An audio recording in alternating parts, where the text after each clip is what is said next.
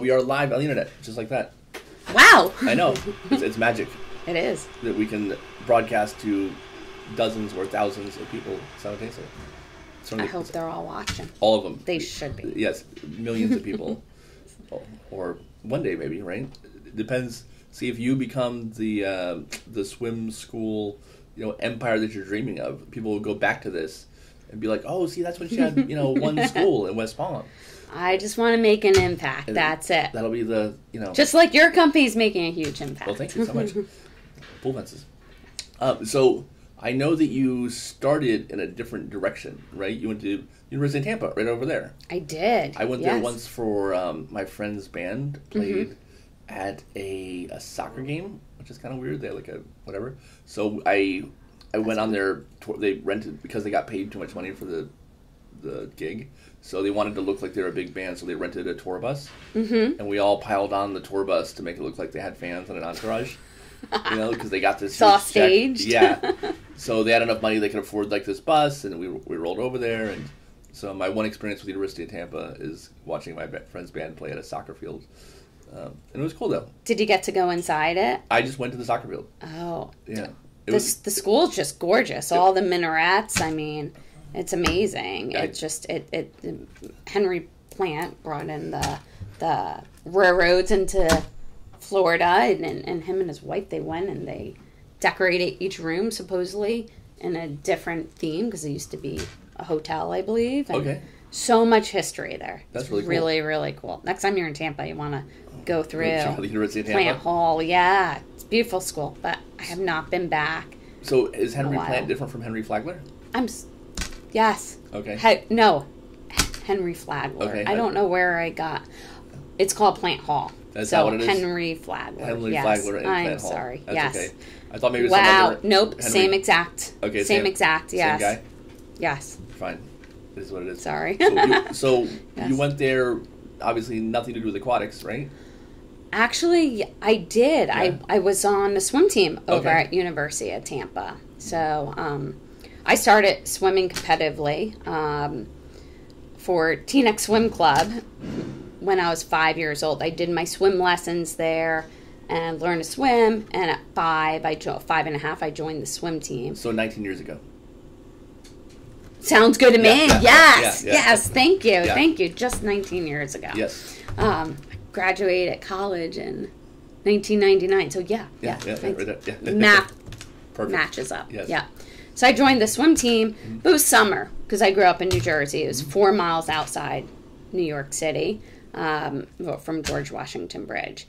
So I was doing my competitive swimming in the summers only.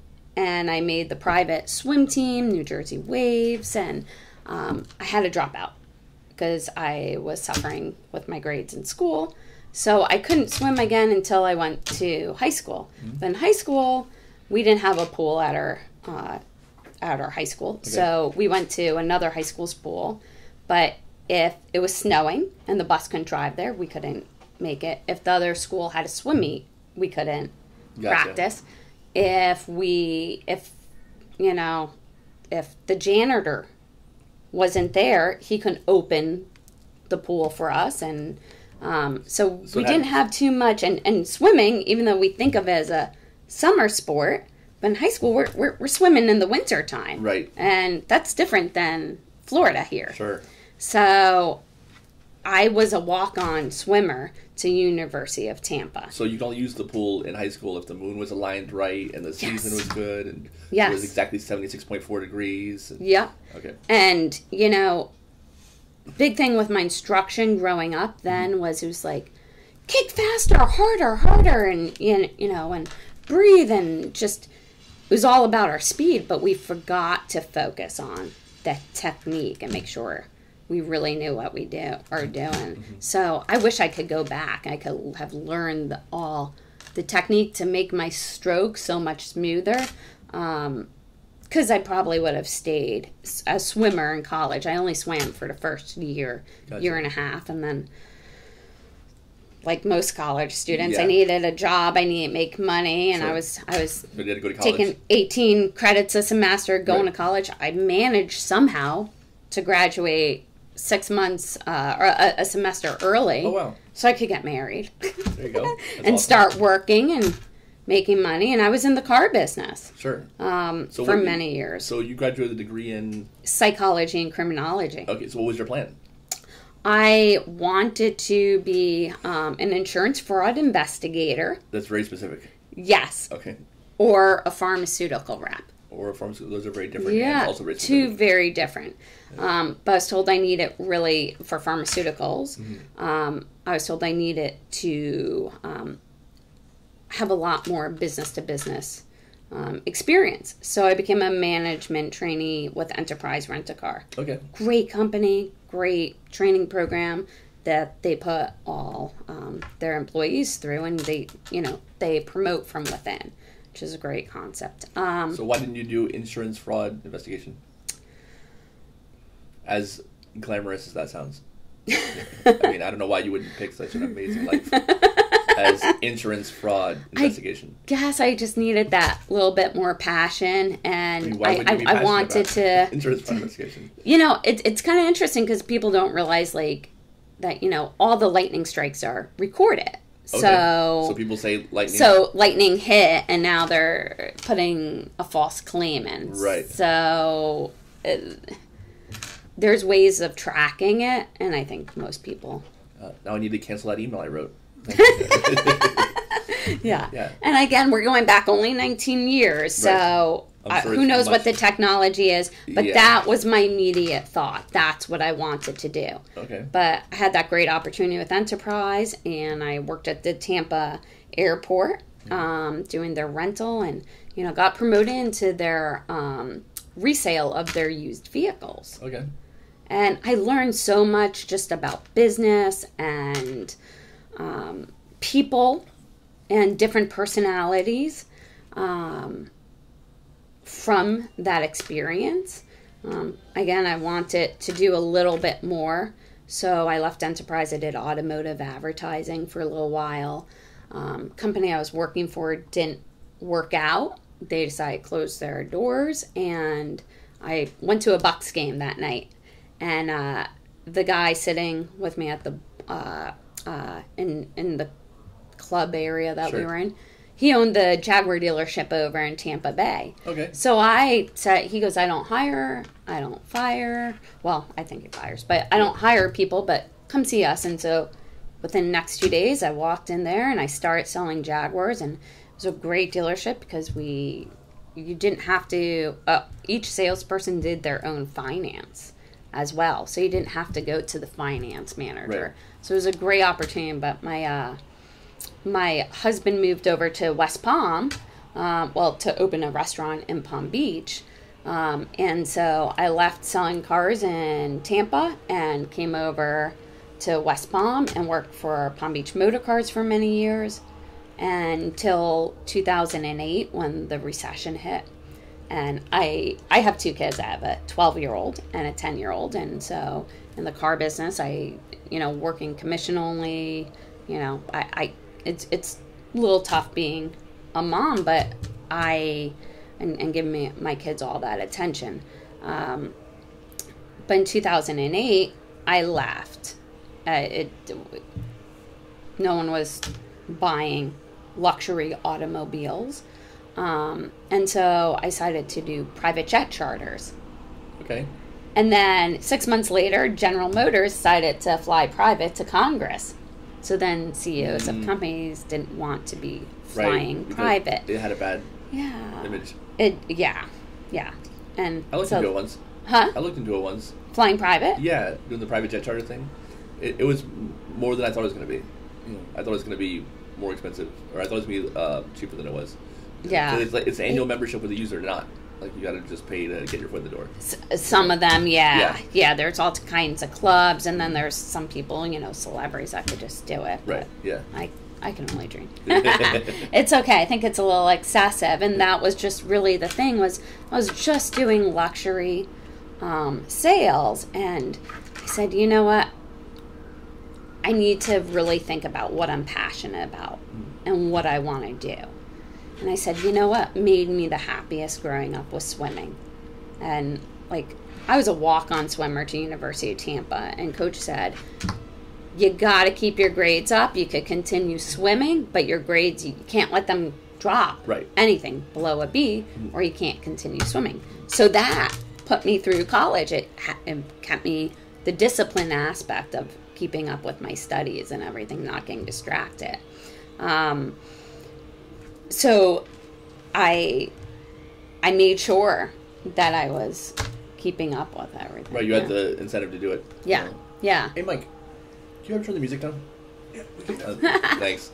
Starting to jam out here. Right, I know, it's pretty serious.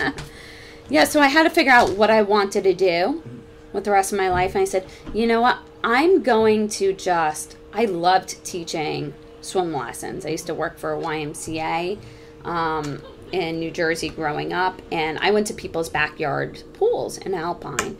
And I remember working with somebody that was blind, someone else that was deaf, some special needs, some groups, some infants. I said, this was so rewarding. And I was really good at it. And it's always fun to do things you're good at, right? It is. Yeah. It is. I'm just so lucky because what I work nonstop. Doesn't matter where I'm at, you know. I might take my kids, you know, to a park. I can still pull up my laptop. I can still work remotely. Sure. I've got a great team, great staff right now that allows me to do that. But I am always working, so I need to love what I do. Right. And there's nothing more than swimming, helping with water safety, and developing a passion, being able to pass on the passion and love of the sport of swimming. So how did the swim school start? So when I decided to do swimming, was it right and I after went to the right Red Cross. Yep. In 2009 is when I incorporated. So great time to start a business right when the economy's collapsing. Exactly, Which, exactly. I mean, I know that hit us hard. You know, we've been open since 1987. And 2006 at the time was our best year ever. And I was really on a high. That was my best year ever. Yeah, we were doing a lot of advertising. And I brought in even more inventory than normal for 2007 because I figured it's going to just keep going. And we got kicked in the teeth pretty hard. Yeah. You know, thankfully, our sales halved 3 years in a row throughout the recession, and thankfully we've come back much better than we were in 2006. Like we've blown past. Yeah. But we didn't, 2006. But yeah, a lot of companies fell out. A lot of our competitors don't exist anymore. Yeah. You know. And if you're not constantly changing your business philosophy, your business model to keep up with the times, you're not going. No, actually, I worry about people who started their companies in 2008 and have been around from 2008 to now because they've only known good economies. They've been growing for 10 years and just think this is how it is. Yeah. I'm afraid that when it pops again, they're going to be in trouble. Let's hope it doesn't. Yeah. I think everything's a matter of time. But you decided to start a company in the middle of the recession. Yeah, but at that point, I wasn't trying to. I have a great school, Small Fish, Big Fish, and it's a community within a community now. But at that point, I was going backyard to backyard teaching. I didn't even have a pool at my house.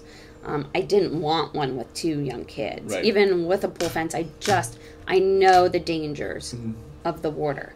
And I'd rather go to a destination because as much as we supervise our children, they're quick. Sure. Especially toddlers. Yeah. Especially if you're, a working mom, and you're busy. And yeah. So I did not want a pool at home. Yeah. So I was going to people's homes or community pools and just teaching backyard lessons. And it took a toll on me. You walk in all these different pools and all different surfaces, and if you're teaching a child how to float, you're walking backwards, which is in an unnatural position. So every single year, I got a stress fracture on my left foot. Wow. Yeah, and it's just because you wouldn't normally walk on your toes, and you're walking backwards. So you're using different muscles in the body. So it kind of started taking a toll on myself, and I wanted... Is that kind of injury common in swim instruction? I don't believe so. Okay. I think it was just... You're just that lucky? Yeah, I'm just that lucky. I think it was just so many different pools Right. all day long. And, thank gosh I had the foresight, because I said to myself, well, what if something happens to me? What if I get sick? How am I going to continue? Right. And I also felt like I was doing some really great things and helping lots of children, but I wanted to do more. I wanted to leave more of an impact. And I also wanted to make sure I was insured. That's one thing that a lot of small swim schools and mobile swim schools, they might not have liability insurance, Sure. which you always want to make sure you're protected. We do. Yeah. Of course. Yeah. I mean, we're dealing with kids. We're Right. dealing with people's lives. We Yeah. have to be protected and insured. So I started looking for insurance and seeing how I can afford it all. And I contacted the United States Swim School Association, and I was able to get my liability insurance through them. And the president of the association that time, his name was Jim Hazen, and he called me up and he says, "Are you coming to San Diego for the conference?" I'm like, "I don't know if I can afford to." He goes, "I don't think you can afford not to." Sold. On a plane, I didn't know anyone. I called up the association and said, "Give me a roommate. Is there somebody I could split a bill with and have stay with?" And that way I meet some other people. I'd never been to California ever before. And I went there, and there was 300 people. Just the most amazing, passionate people. And they inspired me to greatness. They continue to inspire me. Luckily enough, I get to see lots of those same people, 2-3 times a year at different conferences. And I've met the most amazing friends through it. And I got back from San Diego, and I got a real estate attorney, a real estate agent, an attorney, made sure that, I had everything set up. And I was just trying to see how I can build a pool. Could I put an above ground pool into a warehouse? Because that's all I could do. I wasn't trying to go to banks and find investors and everything. Yeah. I just wanted to teach swim lessons and have a bigger impact and be able to help train other instructors, Sure. So that they can leave an impact. I found with the building code and everything, I wasn't able to do that. So it kept getting bigger and bigger, and my real estate agent found me a place right off the turnpike. There was nothing in the warehouse, and I basically, after a year and a half of negotiating and looking and researching and traveling throughout the country and looking at other swim schools, I decided this is the right place. Everything is lining up, and wheeled in those bulldozers, and we started and chopping up the floor, and that was 7 years ago. And you dug a pool in a warehouse, right? Yep. I've been there. It's cool. Yeah. But we didn't just want a pool. I mean, biggest thing is we have to, because I want to make such an impact. I want to be able to have more people in the water. So I want to make sure that our turnover rate for our filters is double what's required. Our pipes are double the size of what's required by the health department. That way that water is very, very clean, because, I mean, we teach little ones as young as 2 months old. Wow. So keeping that water as clean is so important, because you're not going to have a business if Right, you don't. If you're going to smell chlorine all the time. Sure. We have a UV system, which is 99% effective in killing the DNA molecules of crypto. Okay. Which is number 2. Gotcha. So because having young children in the pool, you have the risk of what we say, a code brown. Yeah. So we want that water clean, and we want it healthy. We want to keep people healthy. We don't want them to get waterborne illness. So we made sure that we have all state-of-the-art equipment. So if something isn't optimal with our chemicals, which are 24 hours a day being fed in automatically, I get a text alert. 2-3 people on my staff get a text alert. So if I need to show up at my place, I live 8 miles away, at 2 in the morning and adjust something, I can do it, or I can do it remotely, just to ensure the safety of everyone that's entering our water. And you built the pool differently, specifically for the lessons too, right? Yeah, we did. So, and after telling you my little experience with hurting my foot year after year, and I used to get little like blisters on the bottom of my toes, just your skin, you're wet, and you're constantly walking. Right. So basically, before we filled the pool, every aspect of that pool, I was just, going on my hands and knees and feeling if there was a rough spot, because I wanted it really smooth, because my staff is amazing, and I need to make sure that they're comfortable. Because if they're not comfortable, they're not smiling. Right. And if a child's not seeing a smile when they're swimming, I don't want them to develop any fear. I want it to be a fun in-water learning experience. Right. All positive reinforcement. So all those little details, I really got to work out and look into, what's the best practices, and built my school. So what about the pools different from normal pools, besides the surface? The surface, just even our floor, our decking around it. We went to state floor. We got a variance. Okay. We put in a very soft. It's not foam, but bacteria can't grow on or anything. They're using in water parks now, and it's actually Life Floor, this material, and we put our pool deck surface as that. So we have never had to give out a Band-Aid because a child slipped and fell on our pool deck. That's cool. So if we have a lifeguard that's watching an activity, we're making sure they're comfortable and they can really focus on, the pool or the safety of the children. When they get out, as quick as I want, my kids can move faster than my eyeballs can sometimes. So just keeping up with them and making sure that they don't slip and fall. I looked at all those extra protections. Hey, and we're back. Mike's phone died. So we're going to 50 lashings for Michael. But you were saying, so you didn't want kids to sit on the side? Yeah, I didn't want the kids to sit on the side and waiting for turns. Right. And I want them in a group lesson.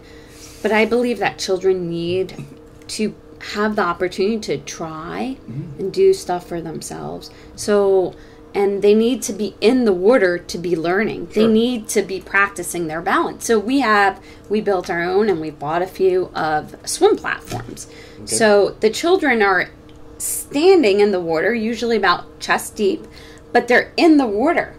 So a lot of people don't know, but the center of buoyancy is right between your chest and your chin, and that's where you need to be. Your air is. Yeah, exactly.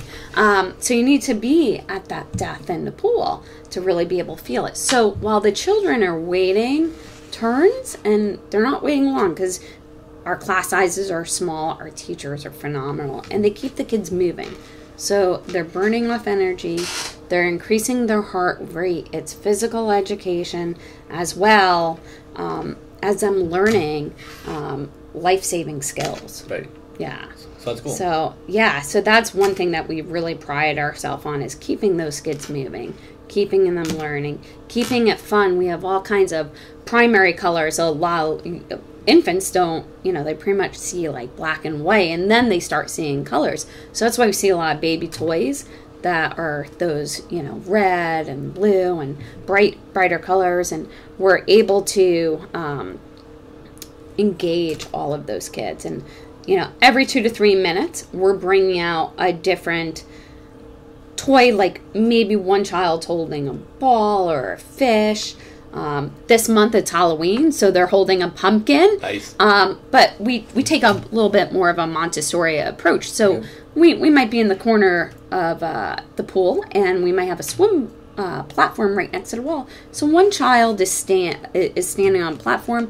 We're saying, okay, swim over to the wall. give Mr. Pumpkin a tickle, right. and then, you know, choo-choo train, chugga-chugga-choo-choo, and kids are blowing bubbles while they're doing it. And they're learning how to safely walk around the pool using their hands. If they fell in, we need them to turn right back to the wall or turn over and float on their back as life-saving skills. So we're getting them going, or we might give them a little banana. And I'm talking, it's like a fingernail. And they've got to go to the wall, put in the monkey's mouth, and then they go back along the edge, and then they come right back to the platform. And they have to walk across the platform. We also teach adults how to swim. First thing before we teach any adult is we teach them to walk in the pool. Okay. There's no gravity right. in water. We know gravity.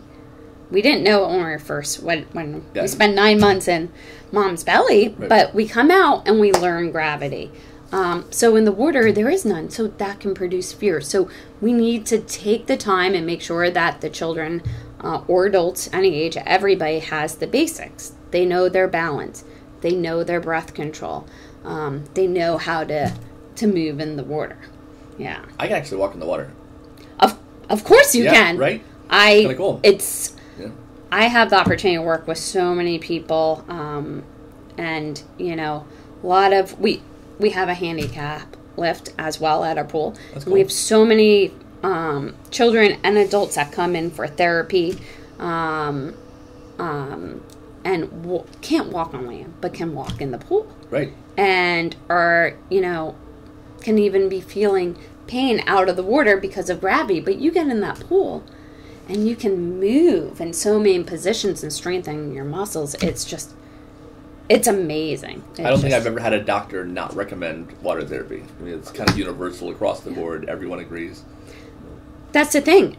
The water's healing, and no matter how old you are, whether you're 2 months old or you're 102, only sport there is that you can do your entire life. Yeah. A lot of times we might have some children that might drop out of our program and because they're going to go to football. And if they can't swim, we just want to let the parents know. No one's drowned on the football field or, you know, ballet lessons. Right. But that's why it's so important to learn those safety skills, learn how to respect the water. One thing we do is we invite the children in for their lesson. They're not allowed to enter the pool until we've invited them in. So at our school, we work on that discipline aspect of it, and we take kind of that Montessori approach so that kids can self-direct themselves depending upon which toys they want to play with or, you know, what objects they like. And we gear and we customize the lessons to that child, even though it's a group session. So it's really fun. It's really awesome. So you said, you talked about 2 months old. So what ages do you start at? We start at 8 weeks. 8 weeks. And you might see me on Facebook with children younger. Right. I like to wait until they're 8 weeks because typically they've had their 14-day checkup. They've had their, 1 month, 2 month checkup. They've gotten some of the basic shots. The doctor's also knowing if there's any type of respiratory issues. I always say check with the doctor. Where I'm an aquatic educator. I'm a swim instructor. Right. Listen to whatever your doctor says. You're not also a physician? On the No, I'm not. I'm not an insurance fraud investigator. I'm not. You missed out on that amazing life. I did. It sounded really cool back then. I think it would still be interesting. Yeah, I think it was like we had different people come in and talk about different type of careers, and I mean, it is kind that of was like, really like interesting. being like a detective, but without having to deal with actual criminals. You know, you got to solve cases. You know, I get it. Yeah. I see it. I want to be safer. Okay. Yeah. Just in general. Yeah. Insurance, yes. water safety. Exactly. All the way around. Yes. Yeah. Vehicles doesn't matter. Vehicles, right? Yeah. Vehicles for airbags. Yeah. Airbags. Yeah. I'm proud of those. Yeah. So I really had the opportunity, though. I'm so grateful that I took the time, made sure I met some of the awesome people throughout this country and world that are very successful in their swim schools, and really was able to take all those ideas and thoughts and bring them back to my school and take the time building it. So what can you teach a 2-month-old as far as water safety? And we call it brain development and bonding classes. Okay. We do have the parents in the pool because we want them to feel the love, and most of the time it's dads that are in the water with the children. The mom maybe not want to get into the water right after giving birth. But we do have a lot, which is phenomenal. But dads can't wait to do sports with their kids. They want to throw football or baseball or play games. And so this is that physical opportunity to actually move within the water with their children. And we're taking the children, we're very zenful. We're going back and forth and just swaying them, letting the water run from their top of their head all the way down to their feet. And we're having the babies, we're crossing midline, crossing meridians. And it's actually helping, all that movement's helping connect the synapses in the brain. So there's this great study out of Australia that children that participate in swim lessons do better in fine motor skills. I heard that, the Griffith study, and they do better in fine motor skills, better in music, better in math, just because they're using both hemispheres of the brain, and it's all happening at a younger age. No, it's one thing, I think that should be part of the advertising, or however you want to put it, about swim instruction in general. You know, we all know you should do it to help the kid save himself if he or she ever has to, you know, in the event of an accident. But people wrongly say, well, I watch my kid, you know, that'll never happen to me. But everyone wants their kid to be smarter, right? Across the board. Everyone wants their kid to be better in school. Yes. They want them to, you know, live a better life and have their brain synapses fire better. And swimming's the vehicle to do it. Swimming does that, you know? And it will help them when they're young, as well as when they're old. It's just so crucial. So our main thing is that they're developing that passion, and that it's a positive. It's nothing's traumatic during those lessons. We don't even charge. That's how important we think it is. We do it free for under 6-month-olds, so 2 to 6-month-olds. I was saying we don't start earlier because the children's for their development, their head, they might not be holding their head up, right? So usually about 7 to 8 weeks is when they get head control. So we've got a lot of first-time parents, and I don't want them to accidentally be dropping their child in the pool, and having them swallow all this water and everything. Yeah. So that's why predominantly one of the reasons we wait to the 8 weeks, as well as we want the umbilical cord completely dry and off to prevent any type of infection. We want to make it, you know, as safe, painless as possible. Yeah, well, safe. Yeah. And that's just, you know, the basics of what we need to do. If the parents are comfortable with it, we will have those children start experiencing breath control.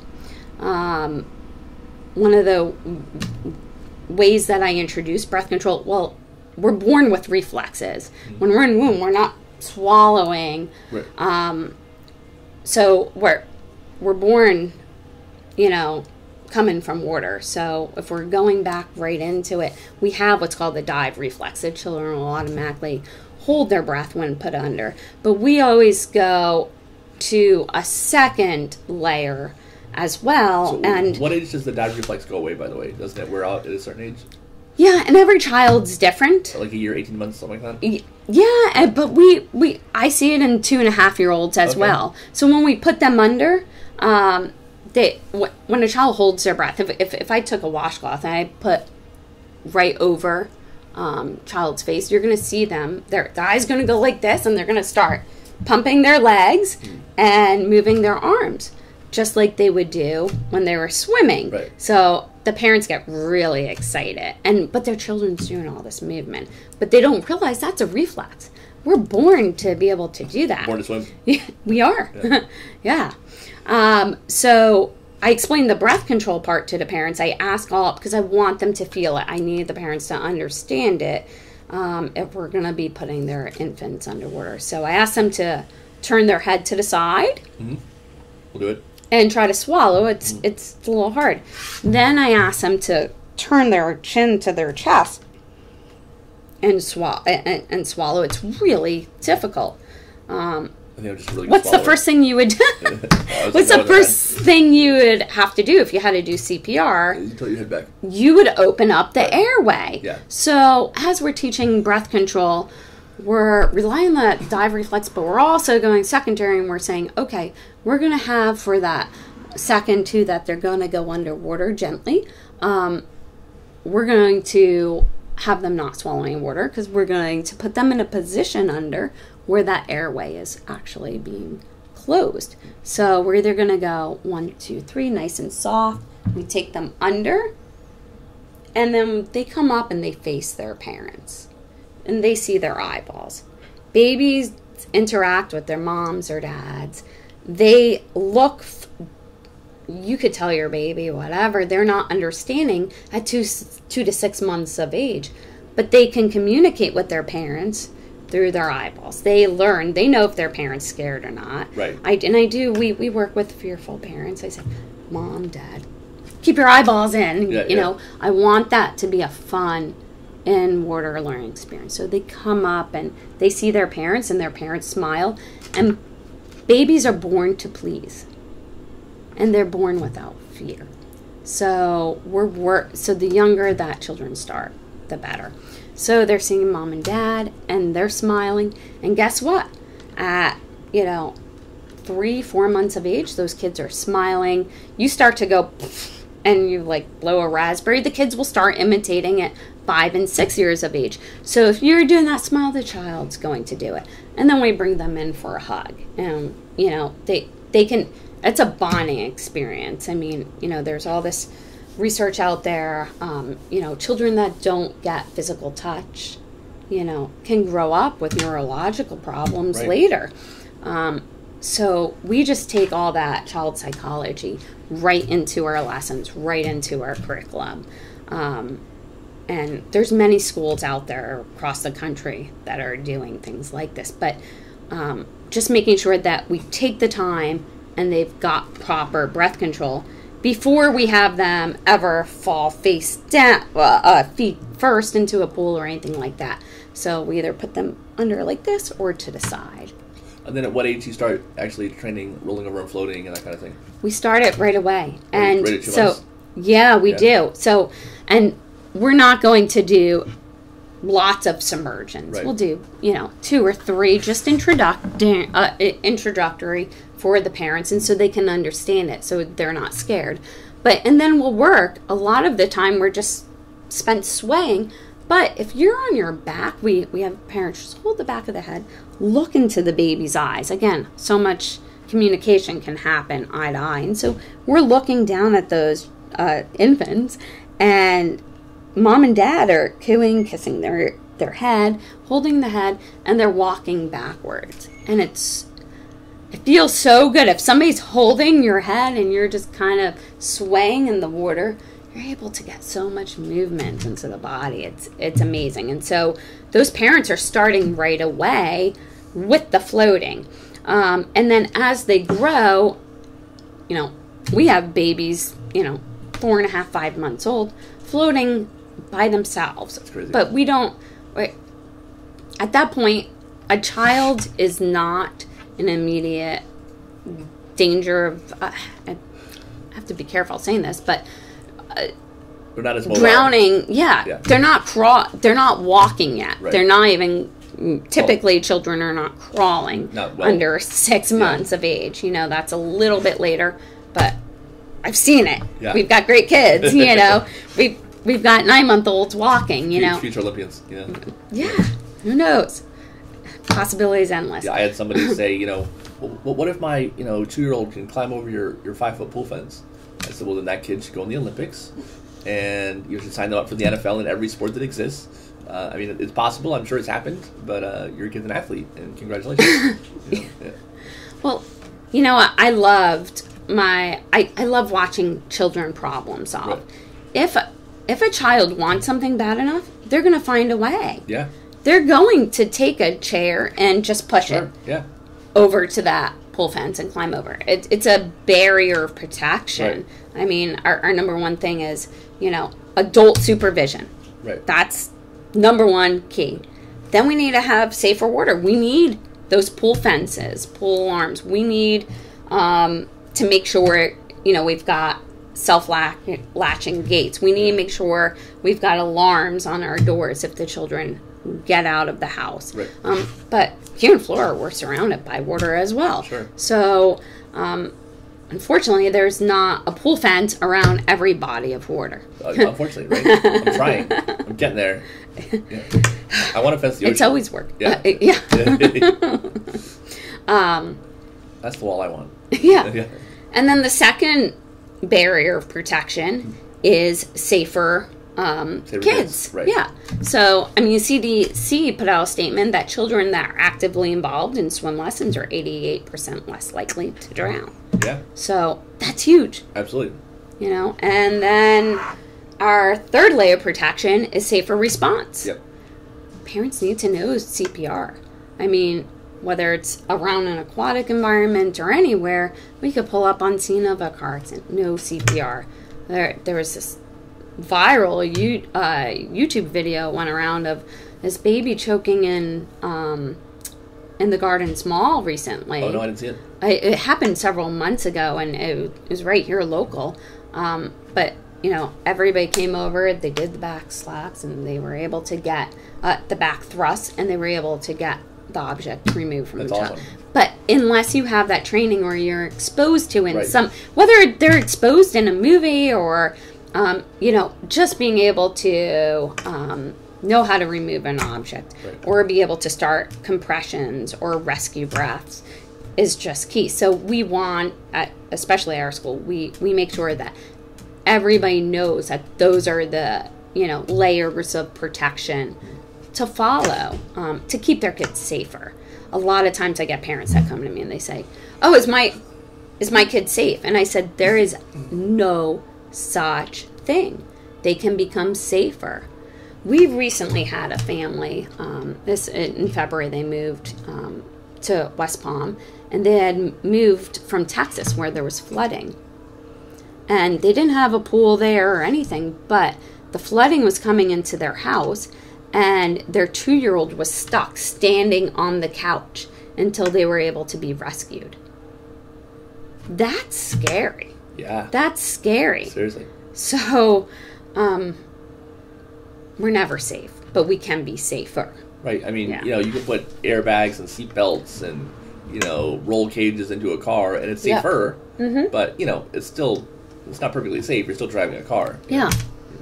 Another thing people don't realize is that more children die from drowning than car accidents. Absolutely, yeah. Number one accidental killer. And we spend so much time on car seats. I hope our country takes a position. I think the work that you're doing is amazing. You're providing all these people from aquatic backgrounds, to talk to the public. Hopefully, doctors around the country. Yeah. I think Carrie Morrison locally is really pushing. She did that study, which I talk about all the time. I feel like I mention it literally every time I do this. Yeah, it's great. Just, it doesn't matter, type of swim lesson or anything. Parents need the education. They need to know how to keep their children safe. Right. They get it from learning about the car seats, but we're missing the aquatic factor. 85% of doctors don't mention any kind of water safety to children, when kids come in. I spoke with my staff. Half of them have children. Right. And they all looked at me when I told them that, because all the local doctors here they say, at the 1-year-old checkup they're asking, at the 2-year-old. Okay. And it is a question. So I don't know. I think we're moving in the right direction. Yeah. When my kids were 1 and 2, I didn't get asked that question. So I'm not really sure how that's working throughout the country. I know locally here, my children's doctor and my staff's, my employees' doctors have brought it up. But there's still so much we can do. It's hard for them though, because they might be seeing so many patients all day long. And the list of things they need to cover is, it's immense. It's immense, yeah. Yeah. So you only have so much time, and yeah. Mike, did your doctor mention anything about water safety? No, not yet. Not yet? Yeah. I'm going for the 6-month checkup next week. Okay. We'll see. Yeah. Find out. Yeah. And I think they wait maybe until they're mobile, because there's not many people will do swim lessons for under 6 months old. Right. They're just scared. They haven't been educated on the benefits. It's not even that they're against it. They just don't know. They just don't know. Right. So that's where I come alive. Right. I want to tell the world. I want to, Yeah. I want to say, look at the benefits. It's amazing. There's nothing better we can do for our children, especially with the neurological benefits, and it's huge. Yeah. Yeah.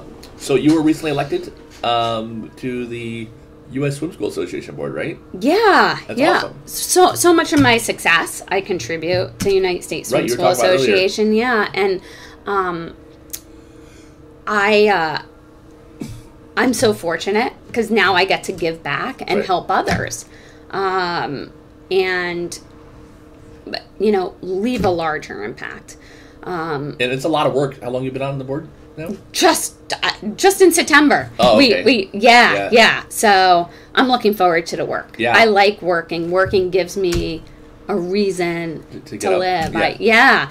I 1 year after I opened my business, and I said I had some insight and idea that I needed to be able to impact more people. So I had found a lump in my breast, and I had gone to a doctor, and I had a mammogram done, and they said, we see that lump, but we're going to follow up in 6 months. Okay. And then I went back to the doctor again. I had another mammogram. They called me up right away, and they said, we're going to do another mammogram, and we're going to do an ultrasound. And you're young. Which is always the last thing you want to hear, though. Yeah. I needed that reassurance, though, because something in my gut said something wasn't okay. So I had all those tests done. I went back again, and then I had them all done again. But I said, you know what? I need to go check with a breast surgeon. So I went to a local doctor up in Jupiter, and he goes, I don't care about the mammogram you just had 2 days ago. I'm going to feel it, and we're going to do an ultrasound. All as he did was take the ultrasound machine. The cancer was right here. He took it 1.5 inches up into my armpit. And I said, what's that? And I could tell he's measuring stuff. I said, what's that? He said, that's your lymph nodes. Mm-hmm. So am I supposed to have them? He goes, just not that big. And I start crying. Next morning, he opened up his office. He did a biopsy. The following night, he called me up on Friday night, 8 o'clock at night, and said, yes, it was cancer. So I had just opened my swim school 1 year new, and what year it's is this? life-altering, 2013, so okay. I'm 5 years in remission. Nice. Yeah, so I'm ecstatic because I'm on track to leave a legacy and leave an impact, and that's just... This is way bigger than me, or just our local community, country. The water's so healing. Just the impact that we can make through education is just tremendous. So, luckily, I had that hindsight. I was building myself the school where we can be the vehicle and do all of that. So that was challenging because I went through 6 months of chemo. Sure. And there was days I was too sick to get in the water, but I was able. I would say the babies and the children that I work with allowed me to get better. They kept my mind sane. They kept my heart sane. So I have so much to be thankful for. And the members of the United States Swim School Association throughout the country were sending me just, gifts or something inspiring. a card every single week in the mail, and I just said, there's nothing like swimmers. They're just, I'm sorry, I'm biased, but they're just good people, or typically phenomenal people. So I've just been inspired, and I'm fortunate, very fortunate. It's awesome. Well, I know from being on the board of the NDPA, it's a lot of work. Yeah, and it's a lot of energy. So I'm sure they'll appreciate having you. How many people are on the board there?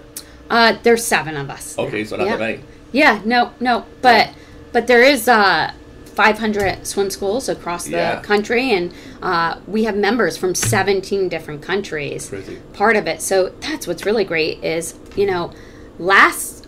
beginning of September, I was over in Mexico City, and I was there, and there's a swim school over there with 4 locations, and they flew in an aquatic expert educator from Portland area to do a training, and people from China flew in, and so we had all this diverse language going on and translators, because over in China the birth rate is just expanding. You can have more than one child, so there's a lot of new swim schools opening, but they're not surrounded by water like we are here in Florida. So you got to really be able to. A lot of those instructors, again, they can't even, they don't know how to. They don't have any background in breath control, but you can teach it all, But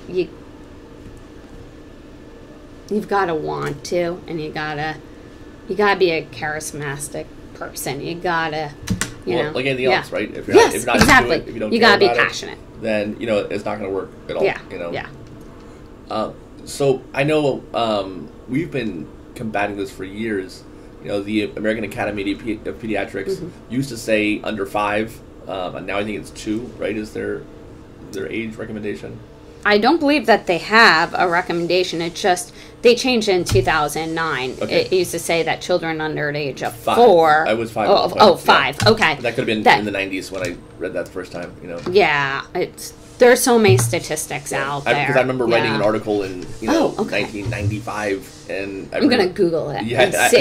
Because I said most kids drown before between ages 1 and 4.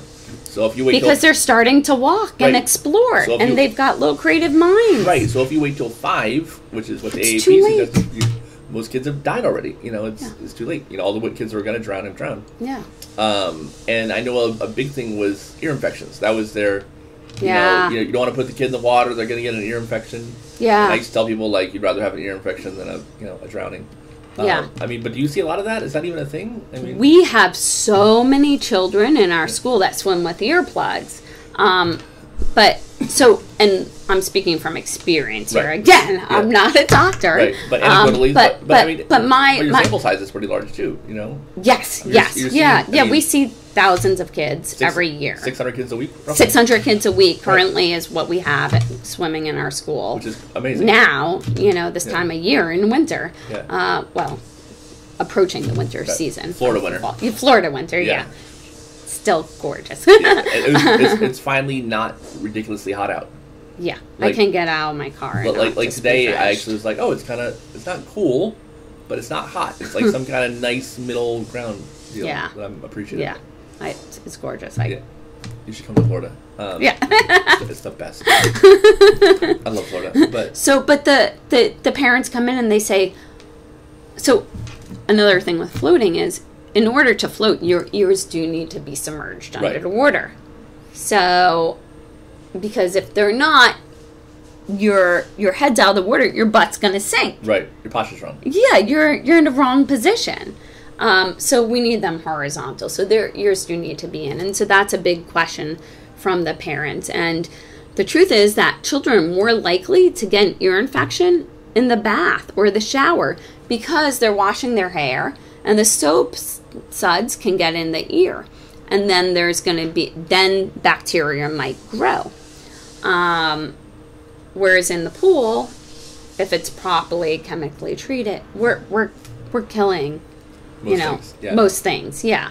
So there's that aspect of it. And a lot of parents also don't realize a lot of times that the way I had an ENT explain it to me was that if you're given oral antibiotics, it's an inner ear infection.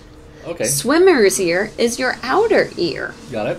So those inner ear infections that we see that children get so commonly are because they've got a cold, they're teething, and they got your eustachian tubes when you're adult are a lot bigger, but when you're little, they're just so small. It's so easy for them to get clogged, and you get that buildup, and you get an inner ear. But if you're getting oral antibiotics, we know it's inner ear, so that's not your outer ear infection. So that's a really... And I guess eardrops would be outer ear, right? Yeah. Most commonly, again, that's just my experience, and when every one of my clients I've talked to, because I'm always engaging the moms, again, community within a community, and we're always talking, what school's great, which ear, nose, and throat doctor you go into, is this safe for my child, and which pool fence company should I pick?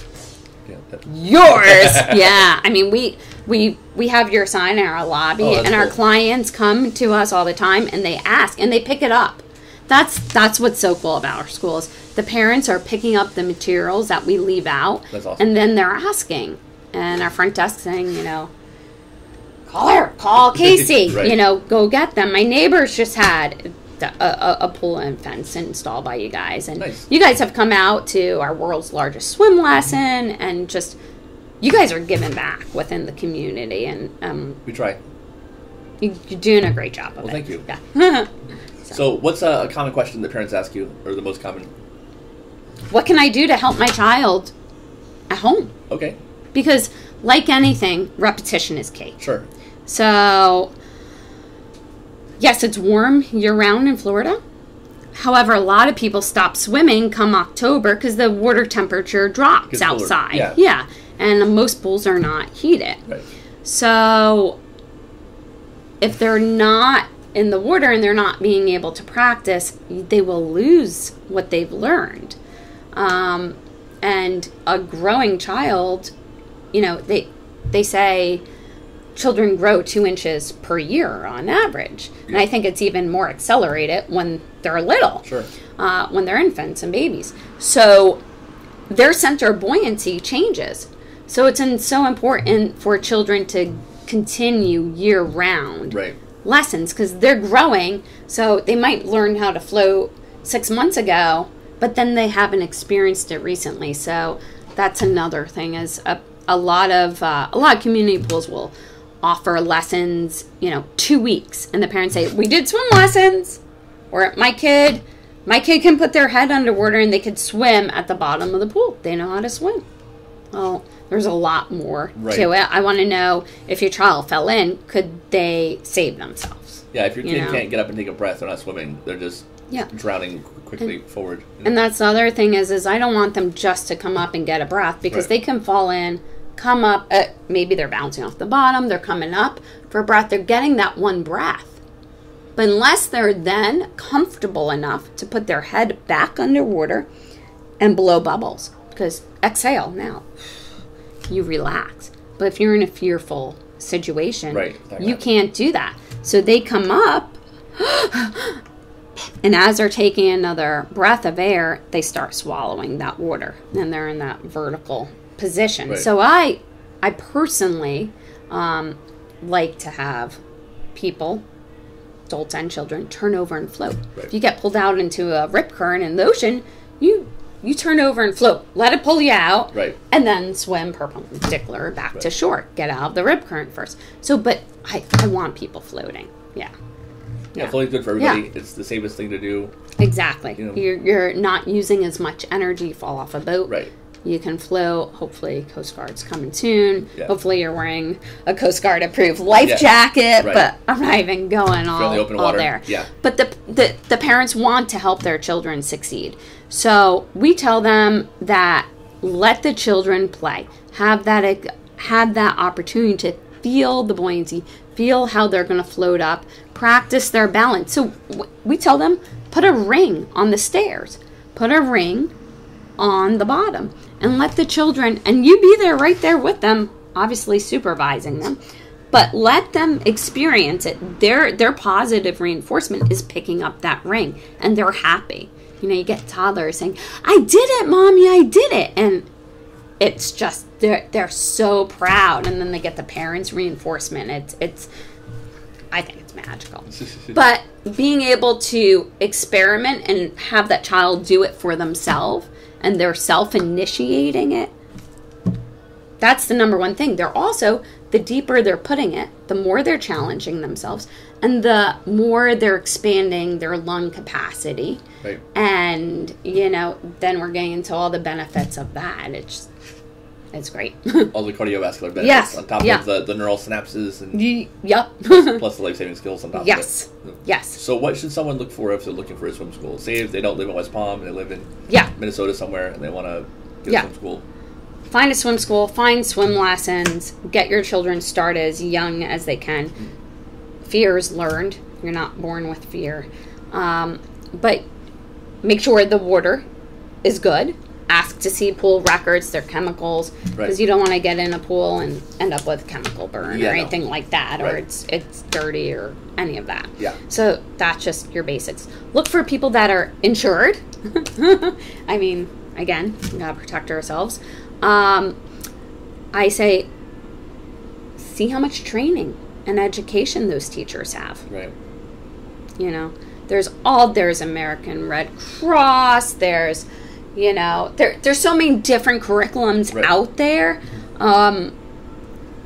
And some have, you know,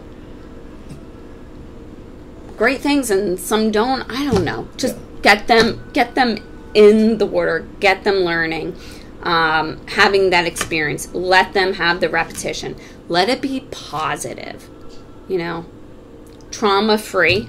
I hate seeing a child just in pure panic, you know, arched back, water coming over their face, and fists are like this. If a child's in the pool and they're all screaming, crying, you know, it doesn't justify the means. We can build their confidence, because in the long run, they're going to succeed and just be happier, better individuals in life. Makes sense. Yeah. Where'd you come up with the name? Small fish, big fish? Yeah. You know, I actually, when I first created my website, it was like 2 a.m. I was looking for what I was going to call the school. Right. And so I had to find a domain. Right. So, you know, Little Fish, Big Fish, I think was taken. And so Small Fish, Big Fish, it ended up being, because I don't want to discriminate and say we're only for infants, we're only for children, we're only for adults. I want to leave an impact. I want it to be a community, and I want to be able to serve the entire community. So we don't turn anyone away. I don't care if somebody has a feeding tube, has seizures, we can't walk. It makes no difference. Water is medicine. It's healing. It's just the benefits of swimming are just, they go on and on. So how can people find you? Well, it's Small Fish, Big Fish, Swim School. .com? .com, yes. We're on Facebook, Twitter, Instagram, you know, all the stuff. All the social media platforms. Our phone number is 818-SWIM-7946. That's 561-818. Okay, there you go. 7946. You know, and word of mouth, and we want everybody. Nice. But if you've got a broad reach, you know, even international, but you know, I would recommend people go to United States Swim School Association, look for swim schools in their area. They can search by zip code. Go to Australian Swim School Association for all your friends over there. Right. There's International Swim School. Every country's got, in Canada, you know, they have the Canadian Red Cross. There's so many different options out there. Sure. You know, but do your research. Not all programs are created equal, and every child's different. So somebody might succeed in one program but not in another. And if they're not, then don't stop. A lot of times people say, I need to take a break, you know, and continue on, but just slow it down. Make sure your child has that confidence and continue on, because it's so important. Makes good sense. Yeah. Perfect. Well, thank you so much. Thank you. Thanks for coming down here. Awesome. Thanks for doing the first one in my office. That's kind of cool. Yeah. Yeah. Did you tell me this is your 50th? This is number 50. You're right. Thank you for reminding me. Yeah. You went Congrats. Yeah, absolutely. I would have forgot that. Thank you. Yeah, so it's number 50. It's in the office. We're going to eventually have like a shelf here or something. We're going to put tchotchkes up here besides Groot. Groot, I always like to have Groot around. That's Groot right there. Baby Groot. Ready for Halloween. Yeah, baby Groot. Yeah. But, I look forward to watching everybody else you Aw. bring on. You bring a great, diverse Thanks. group of people, and Yeah, we try to do anything child safety related. That's the plan, you know? just education. That's the idea. That's it. Perfect. Yeah. Well, thank you so much. Thank you. I appreciate it. Thanks, everyone. Have a good day.